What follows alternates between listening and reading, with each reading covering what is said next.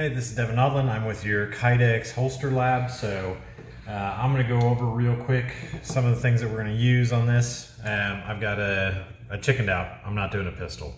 I'm just scared to death of it. So I'm going to start off by making a mold of a Glock 19 mag or Glock 17 mag. Yeah, it'll work the same way either way. My intent, I put a little snap cap in here. I'm going to tape over the top of that.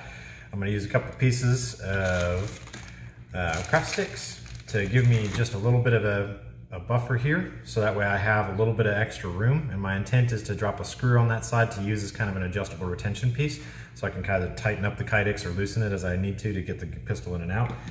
Very simple template. Scrap piece of cardboard.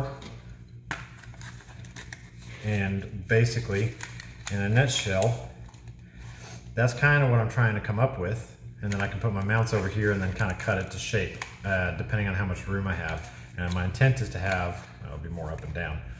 My intent is to have a retention screw right here that'll apply pressure and squeeze on this piece. So, of course, heat gun, kydex, kydex press, and set of gloves that I left in the kitchen. All right, we've got a whole bunch of tape. We've got our sticks in there, so that'll act as a little kind of like wedge that'll hopefully allow us to open and close this a little bit and adjust our tension a touch, I think. And yeah, hopefully so good so far.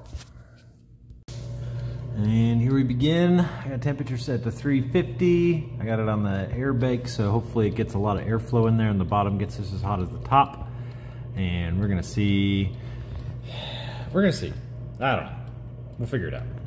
All right, because this is a toaster oven, I'm basically kind of letting it get up to temperature a little bit because it only really has one heating element on the top. And so I let it get, I tried doing the whole air fry thing to circulate air underneath it a little, but you can see what happens when I do that. It starts to bend a little bit, which I don't know if that matters a ton. I turned my temperature down to about 330. So, but then what I do is, after I hit it for a few seconds, let's see. There you go, see? I kind of pop it. Let that heat kind of just soak in a little bit. So I'm getting close.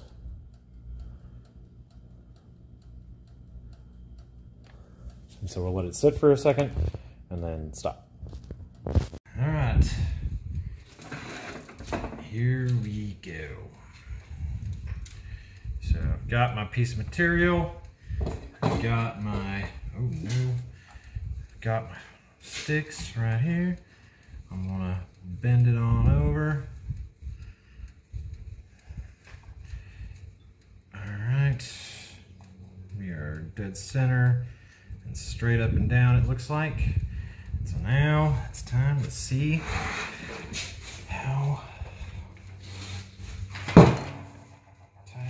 get it.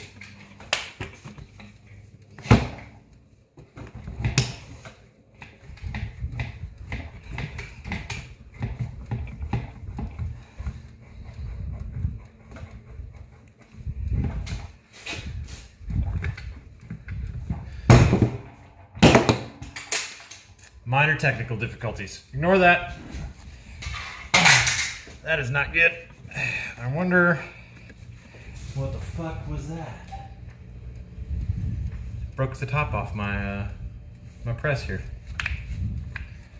Oh no! How fast can you fix it, Devin?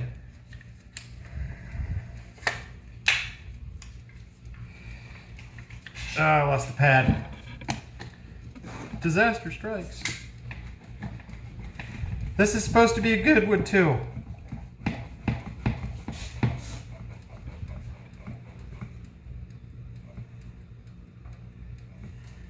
All right, we're in the clamp. All right, so moment of truth. I'm gonna try not to shoot myself in the face with this stupid thing. That guy off.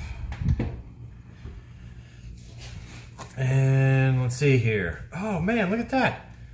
It's a perfect, I'm just kidding, it's a blade. All right, so that is what we're looking at. It actually looks pretty dang good.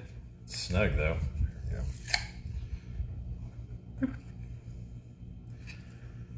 we go. So not too shabby. So I'm thinking,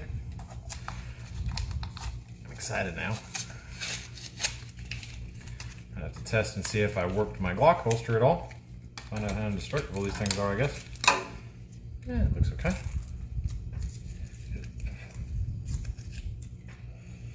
At the end of the day, it's better a Glock holster than a whole pistol.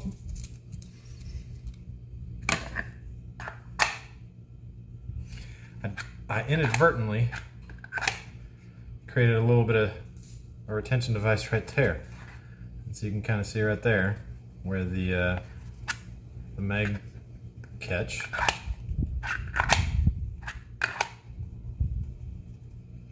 And so I think if I do what I'm planning on doing with a little screw there, it'll make it a little adjustable.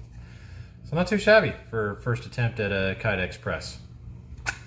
So, and I even got enough material if I wanted to, I could work the edges a little bit with a heat gun and get it to conform more to the body. Not bad. Count that as a win.